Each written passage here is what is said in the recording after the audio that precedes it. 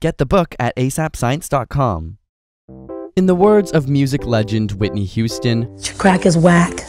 But with all the extra attention lately, thanks to Toronto Mayor Rob Ford, what exactly is crack cocaine? Is it really as whack as it's portrayed to be? Crack is simply another form of cocaine which comes from the leaves of a coca plant. After mixing powdered cocaine with a weak base, such as baking soda, it changes composition and a solid is produced, often referred to as rocks. This solid has a much lower melting point than cocaine, allowing it to be smoked as opposed to snorted. In fact, it's called crack because of the sound it makes when heated. But why smoke it? Well, the lungs are an extremely quick and effective way of getting something into the bloodstream. Those with asthma, for example, use inhalers to quickly put a drug directly into their system.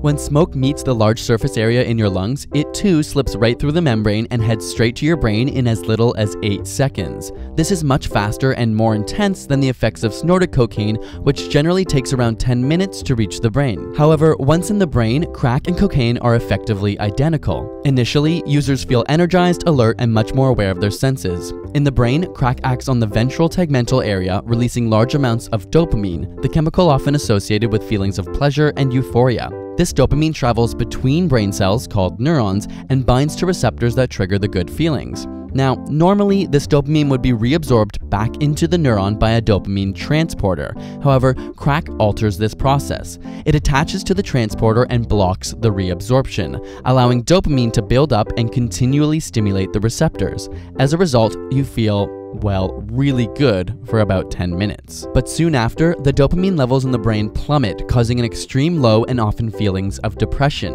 which is why many users typically smoke more, hoping to reach that high again. Unfortunately, these dopamine levels can take a long time to naturally replenish, contributing to physical and psychological dependence or addiction, as well as increased irritability, restlessness, and paranoia. In some cases, crack or cocaine abuse can lead to something called delusional parasitosis, the feeling that bugs or insects are crawling under the skin. This often leads to self-destructive behavior like scratching or biting in an effort to get rid of the imagined bugs. In the most serious cases, crack's impact on the heart can cause heart attacks, strokes, or even stop the heart altogether, leading to death.